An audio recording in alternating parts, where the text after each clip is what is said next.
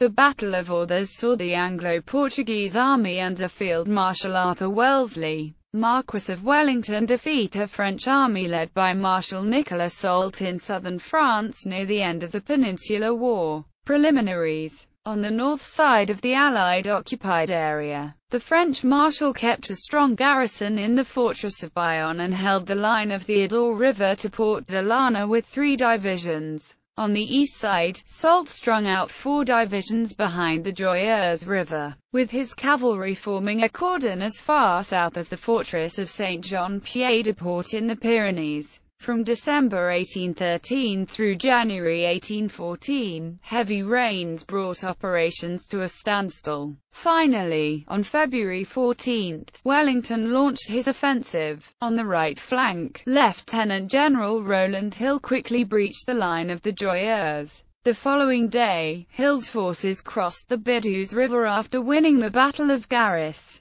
By now, Wellington's left flank corps, under William Beresford, was in motion, sending the division of Louis Abbé to help defend Bayonne. Soult assembled his remaining 6 divisions and his reserve behind the Gave de Lorraine River. The weather broke again on February 18, causing another pause in operations. On February 24, John Hope's corps crossed the Adour to isolate the city of Bayonne on the Bay of Biscay. That day, Wellington quickly maneuvered the French army out of its position on the Gave de Lorraine. Soult pulled back to Orthez on the Gave de Pau River. Dispositions. At Orthez, the Gave de Pau runs from southeast to the northwest. About 2 miles north of the Gave de Pau, there is a ridge running roughly parallel to the stream. Soult held Orthez with the 5,100 men of Jean Harris's 8th Division. The 2,700 cavalry under his brother, Pierre Soult, watched the river line upstream from the town. Holding the ridge, from west to east, were Eloy Taupin's 4th, Claude Rouget's 5th, Jean d'Armagnac 2nd, Maximilien Foy's 1st and Eugene Casimir Villett's 6th divisions.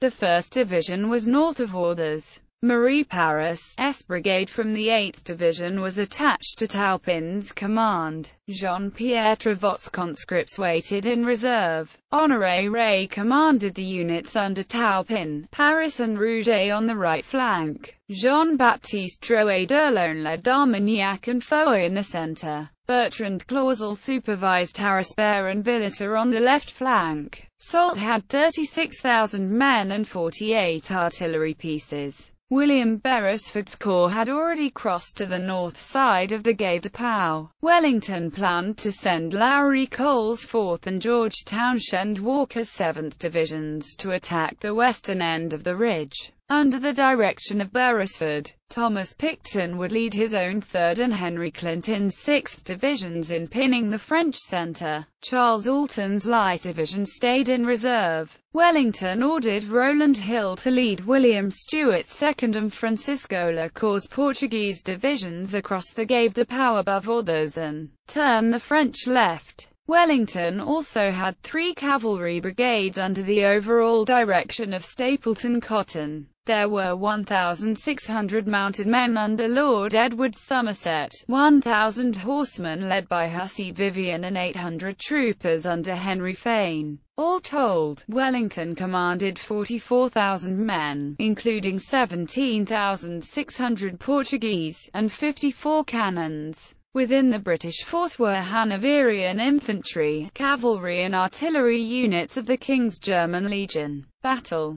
To open the battle, Beresford's divisions attacked Taupin's and Paris's men near the church and village of St. Bose. They captured the church but were unable to force their way into St. Bose. The French right-wing commander, Ray, launched a counter-attack that drove the British out of the church as well. Watching this reverse from his command post near an ancient Roman camp, Wellington changed his plans. His holding attack with the 3rd and 6th Division would be converted into a head-on assault. Meanwhile, he committed the light division between Beresford's effort against the French right and Picton's attack against the French centre. Led by the 152nd Foot, the light division advanced up the narrow spur from the Roman camp. This move drove a wedge between Riel's right wing and d'Erlon's 2 centre divisions. Hill's men crossed the river and started to envelop the French left. Picton's force fought his way onto the ridge in the center. At his command post, Wellington was unhorsed and badly bruised when a canister shot hit his sword hilt.